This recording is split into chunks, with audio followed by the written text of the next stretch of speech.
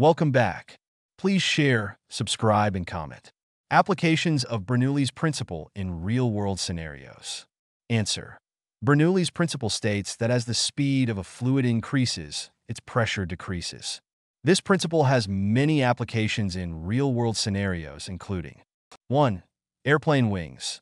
The shape of an airplane wing is designed to create a difference in air pressure between the upper and lower surfaces of the wing.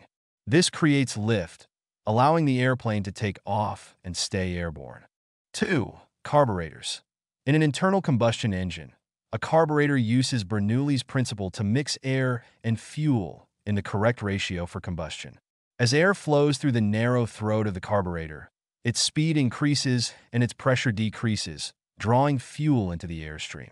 3. Atomizers. Atomizers use Bernoullis' principle to create a fine mist by forcing liquid through a small nozzle at high velocity. As the liquid exits the nozzle, its pressure decreases and it breaks up into tiny droplets. 4. Venturi effect. The Venturi effect is based on Bernoullis' principle and is used in various applications such as water flow meters and aspirators.